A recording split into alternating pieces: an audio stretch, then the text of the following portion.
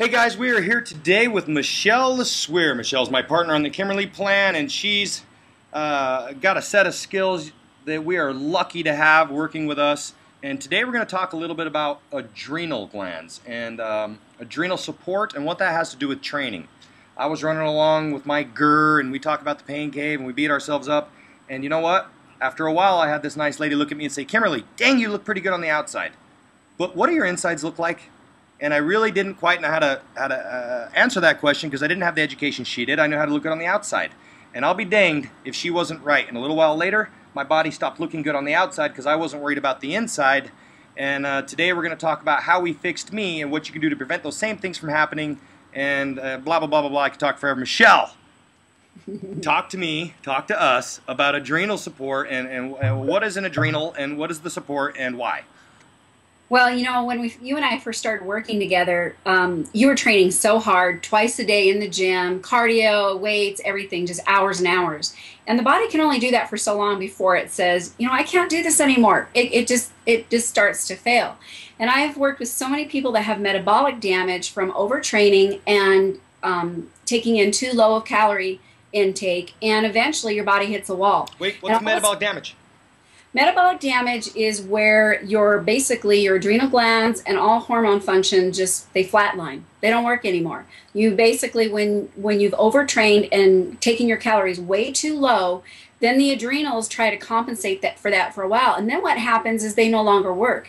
And your adrenals are what make your estrogen, your testosterone, and your progesterone. So when you look at what people's DHEA is, you look at estrogen, progesterone, and testosterone, the levels are below normal. In women, it's way worse than guys. And the bad part is I have 25-year-olds that are basically in menopause. They don't have a cycle anymore. They're majorly fatigued. Their hair is falling out. They have no energy.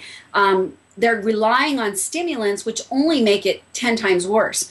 And so they don't realize this. And so what happens when your body does this is the body will start to put a layer of fat on. And you're thinking, I haven't changed anything in my program. I'm doing the exact same thing that I did when I lost weight and I got into shape. And all of a sudden, the body no longer responds. And the harder you train and the more you diet, the worse it'll get. You have to literally go in and rebuild is where you're at. So wait, so what you're saying is you belong training hard, you got yourself a little six-pack, you're looking pretty good, your husband's patting you on the butt, look smaller, and you're doing great, and then all of a sudden too much effort can equal bad. You can overcook the cake, for better words, for lack of better words, and then your body will then do the exact opposite, so it'll make you gain fat. And what's interesting with my metabolic damage women is the more they exercise, it's like their body is screaming for rest. And then if they try and train too soon, too fast, then all of a sudden the body will start putting the fat on. When they don't exercise and they start to rest and nourish their body, then they start to lose weight. And so it is, you know, life is about balance. You know, I've always taught you that, you know, balance in all things. Anytime you're extreme, it just doesn't work. And so it's the same thing with training. See, what people don't understand is when you work out, the adrenal glands release cortisol, and cortisol tells the body to store fat. That's its reaction. And basically how it works is when the adrenals release cortisol, the liver responds with glucose, and then the pancreas responds with insulin. Glucose is what? Your sugar. And what does sugar turn into? Insulin. And what does that do? The insulin tells the body to store fat. It's a fat storing. See, that's the difference. The opposite of insulin is glucagon. And that's usually what your body releases when you're doing protein and stuff versus insulin when you're doing high carbs, a lot of sugar, like that. So the name of the game when you train is to keep your adrenals healthy so that when you get that spike of cortisol, as soon as you're done training, the cortisol drops right back into normal range. You don't want it to stay there for a long period of time. If it stays there for a long period of time, that's when you start to have problems. Okay, so this is where the argument gets fun. Because the information and I say argument, guys, because I love arguing with this lady because I just get knowledge out of her. So as you hear me ask questions, some of them I know the answers to, and some of them I just want a different perception because I know I had to have it reworded to me. She's very intelligent. And I had to have it kind of put into David words for me to understand. So now you kind of understand. Michelle, what do we do for the athlete? I mean, a lot of the words you just used are, well, stop training. Okay, but if you're a sponsored athlete, which has always been my argument, I have to look a certain way. I don't pay my bills. My rent does not literally get paid if I don't look a certain way. And what you did is you said, David, but you created a deficit for yourself. We have to fix it. But I'm like, well, I get it, and you're a nice, awesome lady, but if I fix it, I can't pay my bills. So we have to come up with a middle ground. So the information we shared just now was kind of for the mom, the dad that just wants to look better, has got 45 minutes a day to put in, but for some reason he was putting in 2 hours. Those guys want to look above average, but they're not getting paid for their body. What do we do for the athletes, the Olympic runner? You know, I'll watch this guy run in the Olympics, and I'll go, well, his coach probably isn't telling him he's overtraining. Who does he have in his corner helping prevent his adrenal glands, and what do we do about that? What's your perception of all that? Well, basically, those people have nutritionists that work with them. So my theory is this, is if you're going to tax a system, you better be supporting it. Oh. For example, if you're going to use fat burners and you've got caffeine, which is just fries your adrenals, then you better be taking things that lift, nourish, and support that gland so that you don't go into metabolic damage. And most people don't do that. I mean, and another issue, and that's for another call, is minerals. You guys are so depleted in minerals, and if you really understood the functionality of what minerals do in the body, you'd never be without them. And when you sweat, and especially if you live where it's very humid and hot, you're losing twice as much as those people that don't live in that environment. But again, it's all about support. Those athletes are giving numerous supplements and things to support their systems and organs that they're taxing. So they don't get to that point of burnout. And so I can't imagine anybody, we live in a stressful world. I don't know anybody that doesn't have stress, okay, just bottom line. And even what you don't understand is when your body's producing high levels of cortisol for long periods of times. For example, if you're not sleeping at night because your cortisol levels are too high, what happens is the body releases what's called interleukin-6, and that causes major inflammation in the body. So you're going to hurt, you're not going to feel good, you're always going to be in an inflammatory state.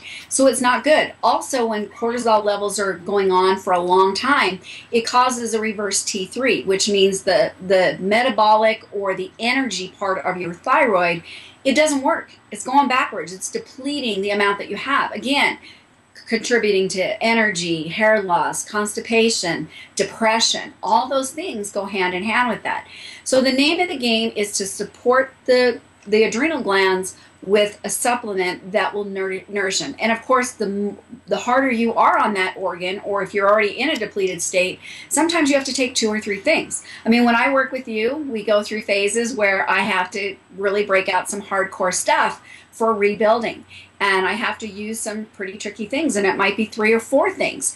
But if you're just starting to work out and you just get on an adrenal supplement, then you won't end up in that same spot. Your body will always be supported.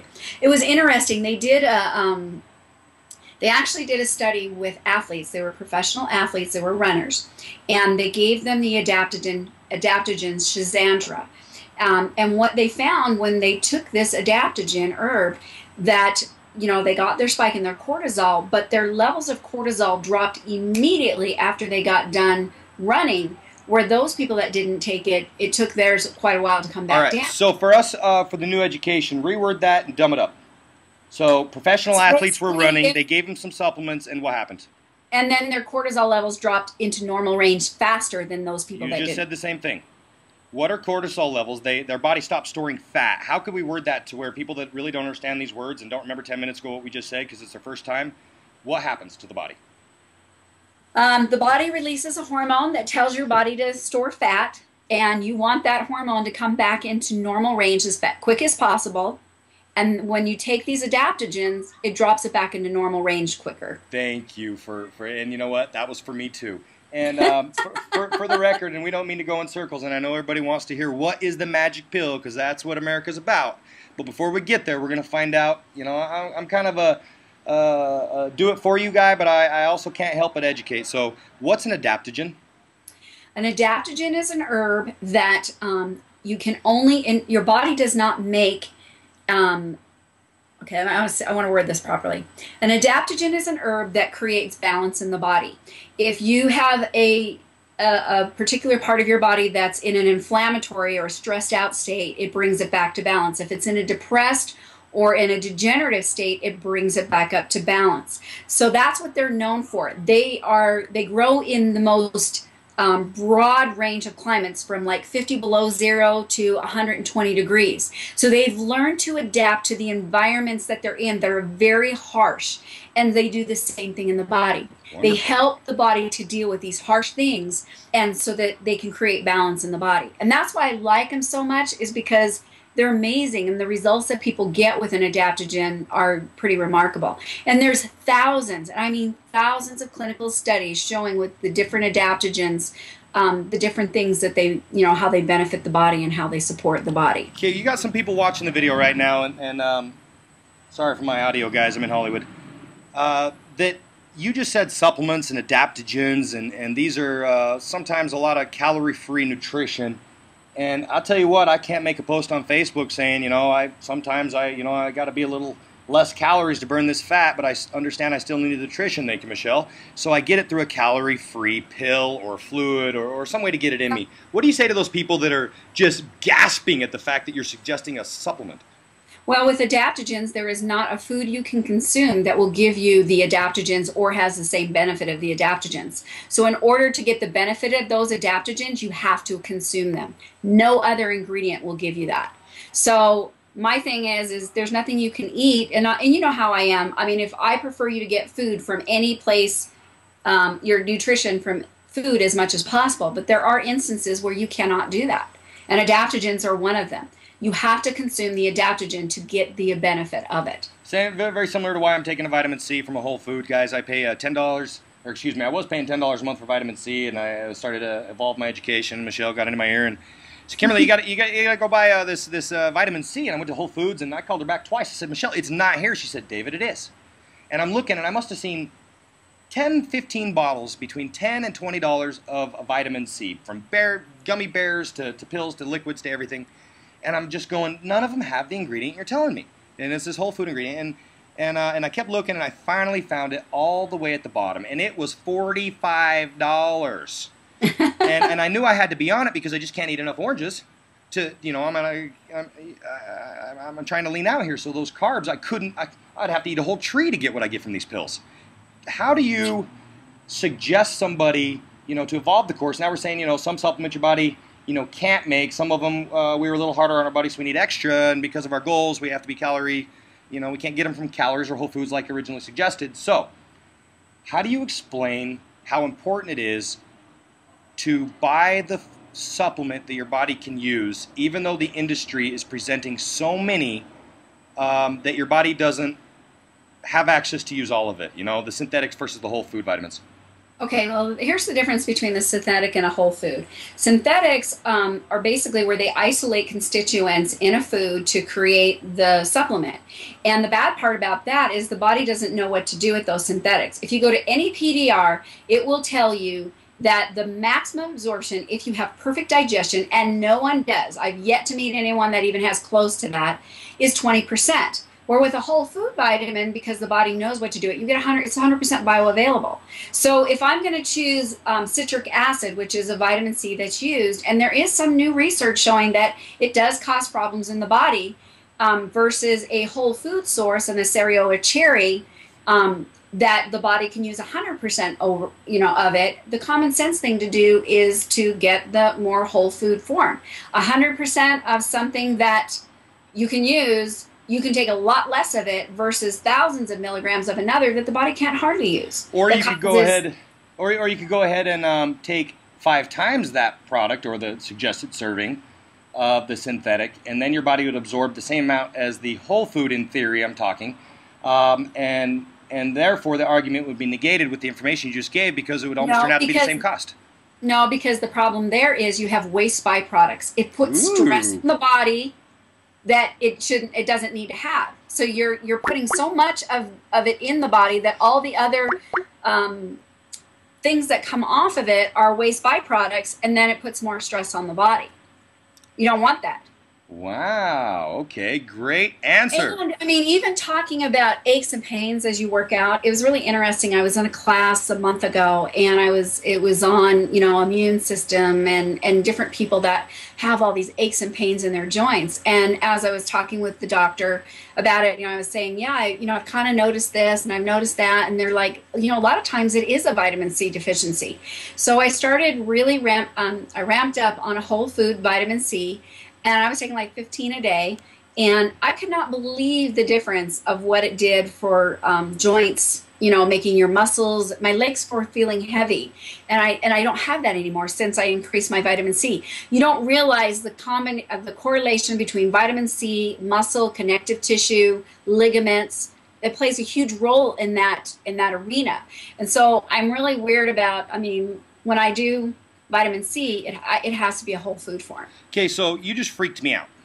Okay. I have a vitamin C bottle, and I'll tell you, nowhere on that bottle does it suggest to ever take more than 1 or 2 pills a day.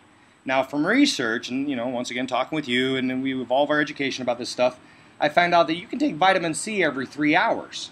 It'll give you the runs. What's that? It'll give you the runs. Okay, so, but you were taking 15.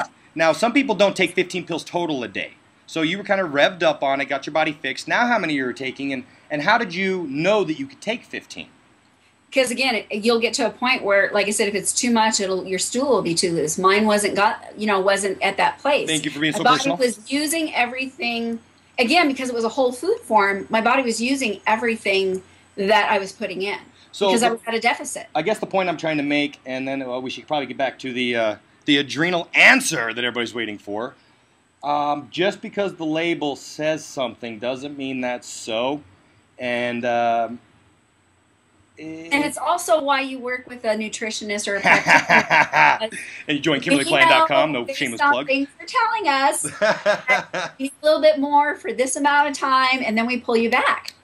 Well, that's how I learned it. So, you know, we just get in the circle, and this what is it? The guys, I like to call it the pursuit of health, the look of it, and the extension of life, right? So, thank you for sharing, and we'll go into a lot more on this kind of stuff, guys. Michelle, getting back to the metabolic damage that can be caused from adrenal failure, and/or let's say it's not even metabolic damaging, we just have adrenal failure. How do we fix it? Well, or prevent it? Yeah, that I would work on preventing it. Fixing it, I mean, you're looking at, for guys, it's about 3 to 6 months. For women, it's 6 months to a year. I mean, depending on where you're at. I always go by this. When you are at, when you're on flatline where you're literally at adrenal failure, and this is where your body doesn't even have cortisol. You actually have to take cortisol to bring your levels back up into normal range. So, you know, you have 3 different stages of adrenal problems. You have first where your cortisol levels are elevated and your DHEA levels are elevated. Then you have stage 2 where your cortisol levels are elevated and your DHEA is depleted. And then you have where basically you hit rock bottom and you have no DHEA and no cortisol.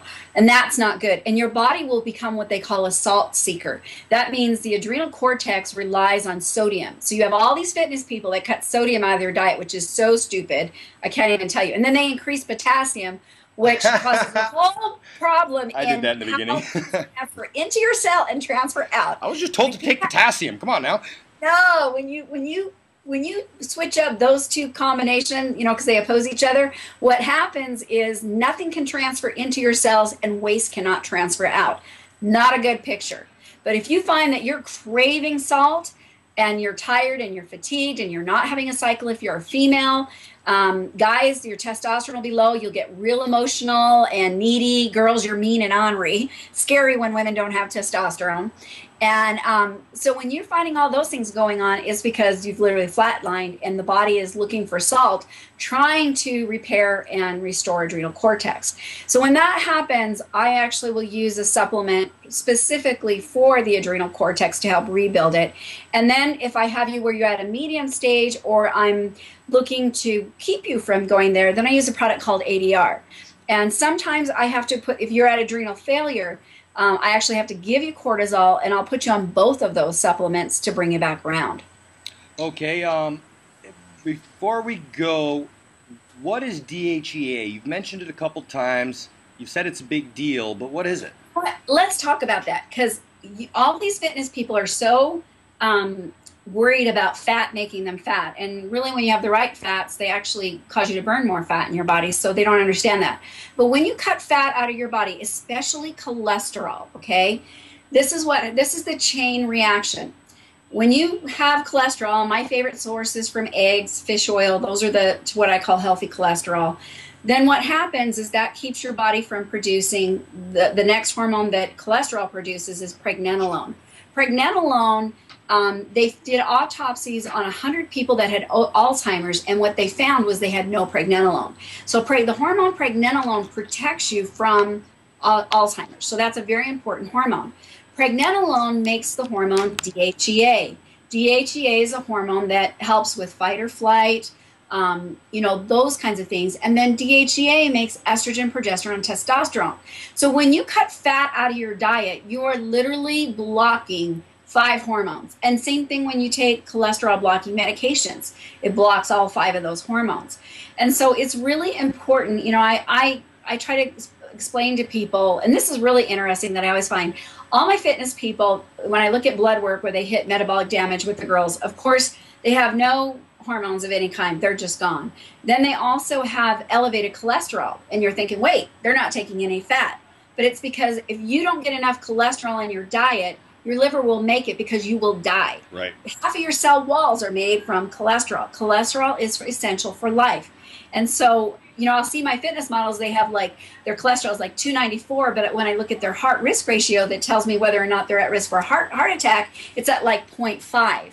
And normally when someone has a cholesterol of that and they've got a heart, where they've got plaque and stuff built up, their ratio is going to be around 5. So you can see the difference. 2.5 is where you kind of want it, but so cholesterol is really important, and it helps make these hormones. And when you cut fat out of your diet, which to me is the worst thing you can do, you don't realize that fat, 60% of your brain function requires healthy fats. You need it for your skin, your joints, your hormones, as we talked about, all cell development. And so these models cut this out, and they just don't realize the problems that they're creating for themselves later down the road. Okay, so essentially what you're telling me is DHEA, the lack of it, and we all know what this means, guys, will rob you of your GER in every, and in the women too. Testosterone. Yeah, and so without the testosterone, how are you supposed to build good muscle? Sure.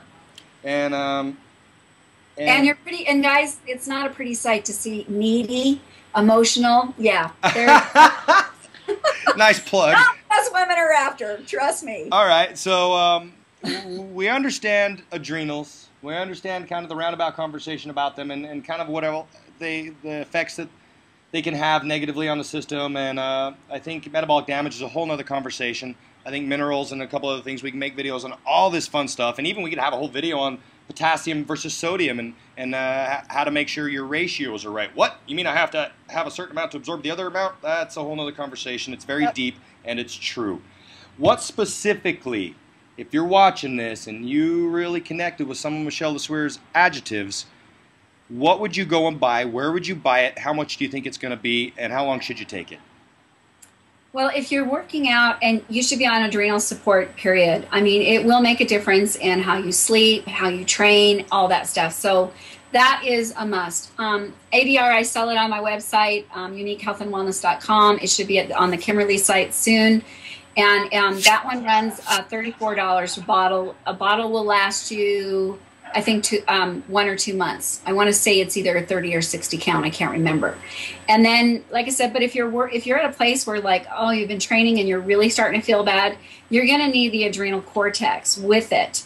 And that runs, I want to say it's $28 for a bottle. I would do 1 bottle of adrenal cortex with the ADR for one bottle each, and then just use the ADR for support. And the serving sizes are on there.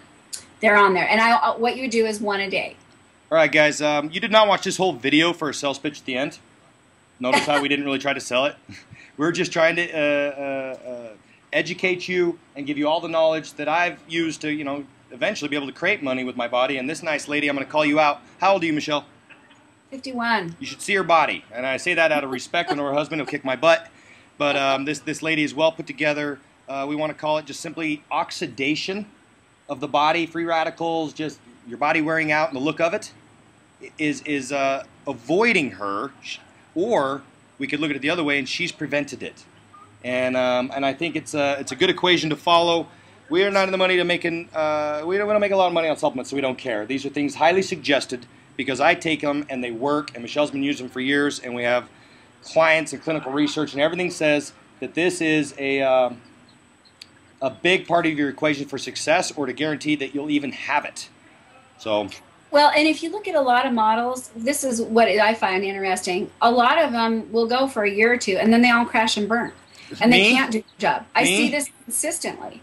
I mean, I'm working with a girl right now, and I made her take the 6 months. You know, she's a fitness chick, and she was a size that she needed to be on stage, and she dieted down too hard, and that'll go into the metabolic damage, and we'll cover that later. But she hurt herself, and it's taken me 6 months of building her up and giving her 3,000 calories a day. She wants to smack me, trying to fix this issue that she's caused herself. So what happens is just like my argument with you was, and guys, back to that story, I lost that argument. Michelle said, you're going to have to figure out another way to create revenue for these months when your body can't, because you know what? You broke it. I don't know what to tell you. Stop bucketing water. The ship is sinking. Get out, swim to shore, rebuild another one, and come out here and catch some fish. But don't waste your life, get more frustrated, cry into your pillow, do the same exact thing that worked for you really well 25 covers later, worked really well, because it's not going to work. Yeah, eventually you crash and burn. All right, I love you, Michelle. Love you too. You're amazing. KImmerle Plan members, I hope you guys appreciated this. And once again, uniquehealthandwellness.com. Correct. And you'll want to take the ADR if you've just started training, and this will be your maintenance product. You'll be taking it, you know, probably forever. And if you plan on, you know, really being an effort kind of guy, even what would you say to just a contractor that's burning calories, or a cement worker, or something that's just a UPS driver? I mean, anyone that has stress in your life should be on something. Oh, so if you got a 16-year-old daughter and she's not coming home till 1, then take some of this. All right. Well worded. Okay, Michelle, we'll catch you on the next one. Any words of encouragement for anybody that's dealing with this? We'll say any of the adjectives you used. Any of the... Just remember, it's fixable.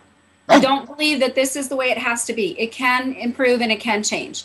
It's all fixable. And if you don't think you have a problem, friends, if you have any GER in you and you're using it at the gym, I swear to you, you will. So this is not something we wait until... you know, the tire's all the way on the rim, and then we decide to fix the flat. If you notice a little bit of air out that, even if you have to test the PSI to make sure that it's a little bit low, just double checking yourself, you will realize that it is dropping and you need to fix it. So, like I did, but I was too late, and I met Michelle a little bit too far into my GER. Yeah, but look at us 5 years later. Oh, we're still covering. I appreciate you. Everything is, you're consistent, and where you weren't when we first started. And, you know, I've got more money coming in the door, more sponsors, more obligation, more stress, and I can't take another year time out. And for the record, I appreciate you helping me get my body fixed on the inside, so it could get back to being able to be sold on the outside, and doing it in a timely manner. You know. All right, we'll talk to you later. Thanks, Michelle. All right, you're welcome. See you soon. Yes, ma'am.